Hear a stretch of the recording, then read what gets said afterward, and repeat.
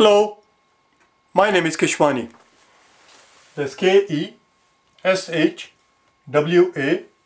Keshwani. We are here because we want to prepare for the math portion of GMAT. We have been solving math problems out of this book here, the GMAT Official Guide 2021. If you do not own this book already, purchase one immediately. You're going to need it. Today, we will solve some multiple choice problems that you will find on page number 210, beginning with 333.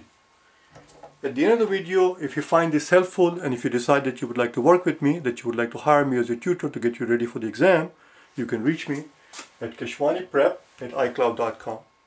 Let's take a look at the very first problem on the page, number 333.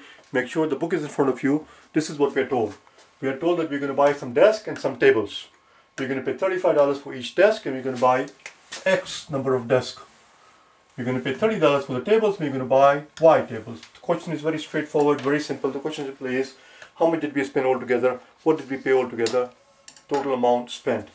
Statement number 1 tells us that we paid $900 for Y tables. We spent $900 for Y tables, and we know tables cost $30. So essentially what this tells us is that 900 divided by 30, what this tells us is that we bought 30 tables. That's all it tells us. Which is good. We bought 30 tables, even though we didn't need to know because we're not interested in how many we bought, we just want to know how much money we spent. But the problem here is that we know how much we spent on table. This does not tell us at all as to how many desks we bought. Until we know how many desks we bought, we cannot figure out the total amount spent. Statement 1 by itself is not enough. A, D, B, C, E. Statement 1 by itself is not enough. The answer cannot be A or D. Let's look at second statement. The second statement tells us that X is 90. Ah, there you go, X is 90, which means we bought 90 desks. They also go on to tell us that for desk we paid 3.5 times the amount paid for Y tables. 3.5 times the amount that we spent on Y tables. Let's see what we can do with it. We can set up an equation, obviously. Okay, so for the desk, how much did we pay for the desk? We paid $35. We paid $35 for desk, for each desk, and they tell us how many we bought. They tell us we bought 90 of them. So this is the desk. And how much did we spend on table? They tell us how much we spent on table. We spent 3.5 times the amount that we spent. The amount of money that we spent on the desk. The amount of money that we spent on the desk is 3.5 times the amount that we spent on tables. We bought Y tables at $30 each. There you go. I'm going to erase this part here because 3.5 times the amount. But you get the idea. 3.5 times the money that we spend on tables. There you go. As you can clearly see here, okay, we're going to make it very quick. As you can clearly see, we can solve for Y, and Y represents the number of tables. Listen very carefully. So this will tell you how many tables we bought. This will tell you how many tables we bought. We know how much we paid for each table. They tell us how many desks we bought, and we know how much we paid for each desk. Okay, one more time. We know the price of desk. They tell us how many desks we bought. This will tell us how many tables we bought, and they tell us how much each table costs. Altogether, this is enough. The second statement by is enough. The answer is B. That's all. As far as the real exam is concerned, we are done. We don't have to do any more work here at all. Do you understand? Anything that we're going to do right now is just for learning purposes, not something you want to do real exam, because to do what we are about to do in the real exam, would be a sheer waste of time. We're going to set up an equation and solve for it. It's very simple. Actually, equation is right here. We don't have to set up anything. This equation is right here. So Y equals, this equation tells us that Y equals 35 times 90 over 3.5 times 30. There you go. 35 divided by 3.5 is 10, and 90 divided by 30 is 3. As you can see, 10 times 3, Y equals 30. Which makes sense because from the first statement, we extracted the information that y equals 30. They should never conflict. If you do one statement and you find out y equals 30 and some others, and the first statement told you that y equals 40, something has gone wrong. They always agree with each other. If the first statement told you, based on what we were told in the first statement, we arrived at the conclusion that we bought 30 tables, then the second statement, if the work is done properly, should also tell us that we bought 30 tables. We bought 30 tables, we know the price of tables, they tell us how many desks we bought, we know the price of the desk. Of course, we can figure out how much money we spent. Number 34. Number 34. 334.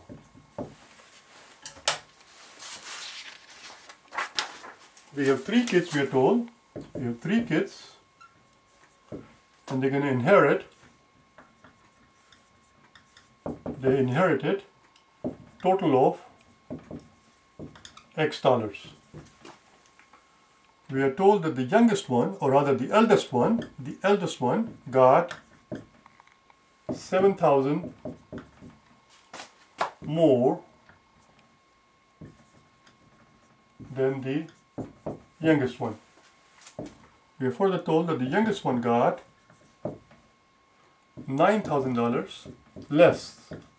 $9,000 less than the middle one. Again, the eldest, the middle one, and the youngest one.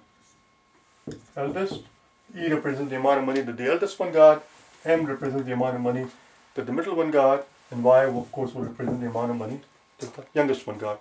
The question simply is, how much did they get altogether? What was the total inheritance? What was the total inheritance? Let's see what they tell us. Well, before we figure out what they tell us, let's work on this a little. We are told a lot, we are given a lot of information. Let's work on it. So here we have the eldest, here we have the middle, and here we have the youngest. Eldest one we know got 7,000 more than the youngest one. Youngest one got Y dollars, which means eldest one must have gotten E minus 7. E represents the amount of dollars the eldest one got in thousands. E minus 7, because he got 7,000 less than the youngest one got. And the middle one we are told, not E minus 7, rather, eldest one got 7,000 more. Eldest one got 7,000 more than the youngest one. I'm not paying attention. Eldest one got 7,000 more than the youngest one. Youngest one got Y dollars. And the middle one got 9,000 less than the youngest one got. Youngest one got 9,000 less than the middle one. Youngest one got 9,000 less than the middle one. So why don't we set it up as the middle one? Let's put this guy in the middle one. The youngest one got 9,000 less than that, so he got 9,000 less than the middle one. There we go. And now we'll work on this part. And the eldest one we told is 7,000 more than the youngest one. 7,000 more than the youngest one. And the youngest one is M minus 9. Let's put it in here. The youngest one is M minus 9. So M minus 9, which is the youngest one, plus the 7. This is what he got. The point here is that as soon as if we can figure out what one of these people got, we can solve for all the other 3, because they're all related. We have to just know how much one of those 3 kids got. If we know the amount of money that one of them got, we can figure out the total amount. That's the point here. Let's see what the statement 1 tells us.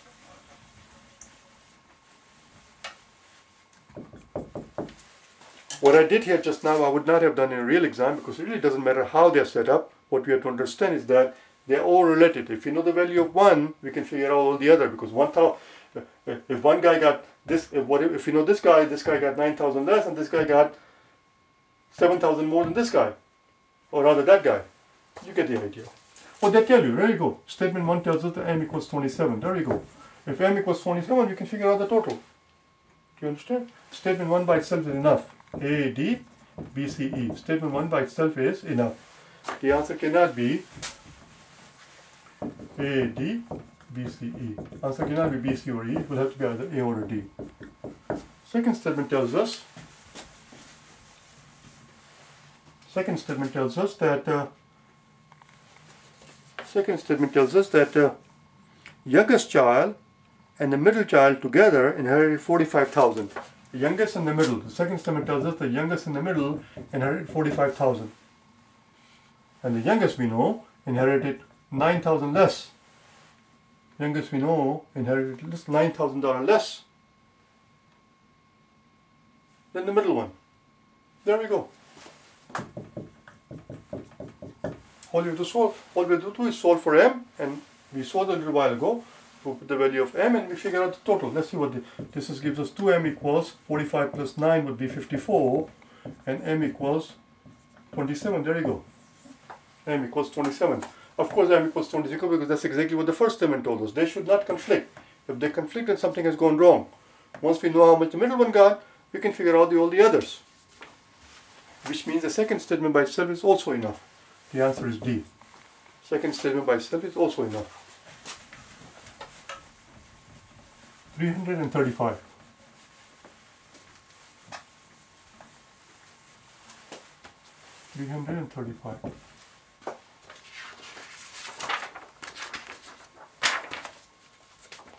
$335 tells us that x times y times z cannot equal to 0.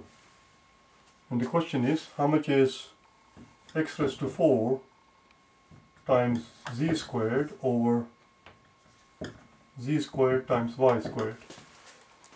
Z squared times y squared. If I read it correctly, there you go, exactly. The question is, how much is this? Essentially what they're asking us, because this is z squared, this is z squared, essentially what they're asking us, how much is x raised to 4 over y squared? That's what we have to answer. Let's see what the first statement tells us. So first statement tells us that y squared equals x to the 4. Oh, there you go. If y squared equals x to the 4, y squared equals x to the 4, these two quantities are equal to each other. This quantity equals to 1. This quantity equals to 1 based on the first statement. Very simply, we don't have to do anything. The first statement by itself, A, D, B, C, E, the first statement by itself is quite enough. Let's look at second statement. Second statement tells us, oh, there you go, second statement is even sillier. They tell you what x is and what y is. Well, if we know what x is, and if we know y is, we put it in here. It's simply x is 2, 2 raised to 4, and y is 4, 4 raised to 2, of course, is 1, just like before. As I told you before, they should not give us conflicting information. Second statement by itself is also enough. The answer is D. The two statements should never give us conflicting information, because otherwise something has gone wrong. The answer is D. This was too silly. Number 336. If they are too silly, that's actually good for us. That means they are gifts. They're too easy, too simple. Number 336 says that A and B are integers. And they further tell us that B is positive. B is positive, which is a very important bit of information. We'll see it in a second. The question is, does A minus 1 over B plus 1 equal A over B? Equal A over B. Now, because they tell us B is positive, we're just going to cross multiply here. Actually, they didn't even have to tell us that part. We could have done it either way because it's not an inequality. I'm not thinking. Let's cross multiply before we look at what is given to us. This is the question here, but we're not going to answer it in this form. We're going to simplify it. Let's cross multiply. So B times A minus 1 equals A times B plus 1. Let's just see what happens. So we get AB minus B, AB minus B equals AB plus A. A and B will cancel out. The question, what boils down to is, does minus B equal A? That's what we want to find out. Does negative B equal A? This is what we have to answer. This is what we have to answer because that's what that boils down to. Let's look at what is given to us. Before we worry about anything else, let's first analyze what is given to us first. Minus B equals A. And if you look at the two statements carefully, listen very carefully. If you look at the two statements carefully, statement 2 clearly tells us that A equals minus B. Statement 2, not 1. Statement 2 clearly tells us that A equals minus B, which means statement 2 by itself is enough. The question is, does minus B equal A? They tell us it does, which means second statement by itself is enough, because what they're asking us is what they're telling us. Second statement by itself is enough. So pay attention here. This is very tricky part. Pay attention. Always we write down A, D, B, C, E. That should be your habit. But every once in a while, if what they're asking us is clearly, very clearly stated in the second statement without doing any work at all, if you can clearly see the second statement gives us what we need, second statement clearly answers the question, then we start with that. It's easier. But if you can start with second statement first, always get in the habit of writing this, but immediately, because we are starting second statement, immediately switch them. B comes here and A comes here. And now, since second statement by itself is enough, the answer cannot be A, C, or E. It will have to be either B or D. Do you understand? Let's look at the first statement. Let's look at the first statement. The first statement tells us that A equals B minus 4. A equals B minus 4. Just, I'm going to make sure I read. There you go. A equals B minus 4. The problem here is that it relates A to positive B. Listen very carefully. It relates A to positive B. We're not interested in how A relates to positive B. We want to figure out how A relates to negative B. We need to see how A relates to negative B. So somehow we have to introduce, we have to force it. We have to introduce by force a negative B in it. That's exactly what we're going to do. So watch what happens. Let's write down A equals to negative B plus the B minus 4, which is what's given to us. This part was given to us, and then since we did negative B here, we have to get rid of it by introducing positive B. So the negative B will cancel out the positive B, and now we introduce negative B in it so that we can compare A to negative B. Are you with me? So this tells us that A equals negative B plus a B and a B, 2B minus 4. There we go. So now the answer is very straightforward. Does A equal negative B? The answer is, does A equal negative B? The answer is yes, it will. Yes, it will, as long as this quantity, 2B minus 4 equals 0. As long as this quantity drops out, if 2B minus 4 is 0, then A would equal negative B. In order for this quantity to be 0, B needs to be 2. And we have no way of knowing if B is indeed 2. Second statement tells us nothing at all. There is nothing in second statement that assures us that B equals 2. Because we do not know whether or not B equals 2, second statement does not do the job. The answer is B. Oh, I keep saying second statement. This is first statement. Answer is B, which is why we crossed them out, or my answer, which is exactly why I crossed them out. Because otherwise I was about to pick A. But I would not have picked A because I crossed it out. I put A over there just to remind us. And we put A over there, B over there, and we crossed them out right away. This is the point. The answer is B here. Which means that the second statement by itself is enough. Second statement by itself is of course enough because they tell us exactly what they're asking us. But the first statement is not enough because we have no way of knowing what B is. 337. 337.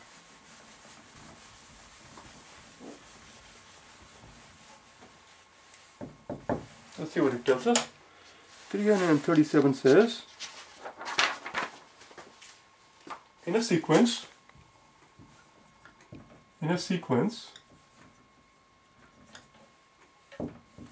each term is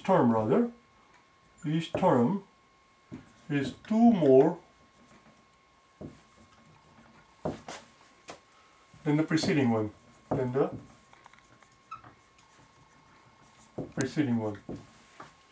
Question simply is, what's the fourth term? What's the fourth term? Let's see what they tell us in statement 1. Statement 1 tells us that the last term is 90. The last term is 90.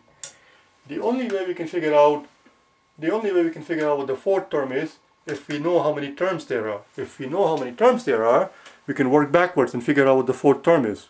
But we have no way of knowing how many terms there are in the sequence. So simply knowing the last one is 90 does not tell us what the fourth one is.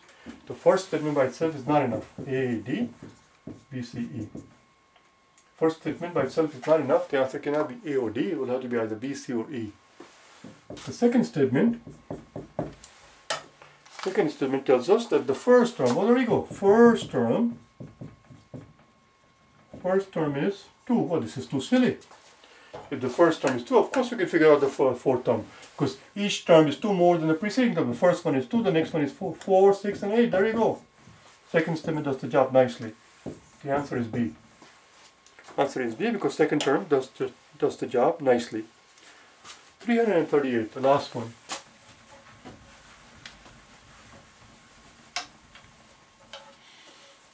$338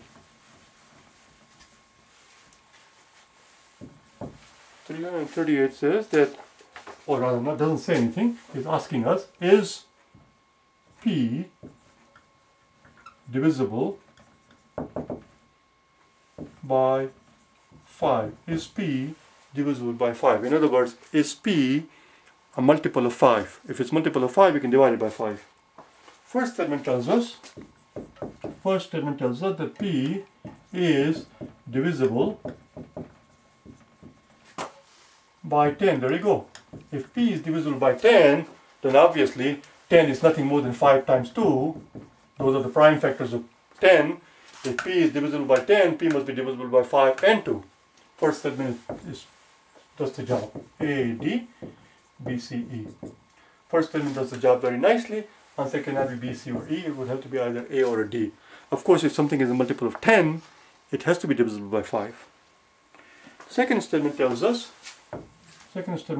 that P is not divisible by 15. P is not divisible by 15. So if P is not divisible by 15, can we answer the question whether or not it is divisible by 5? The answer is no. It depends on what P is. For example, P is not divisible by 15, maybe P is 20. Or maybe P is 10. In which case, the answer is yes. It is divisible by 5. It says P is not divisible by 15, maybe P is 21. Or 11. Or 17. Could be anything. In which case, it is not divisible by 5. Second statement does not do the job. The answer here is A.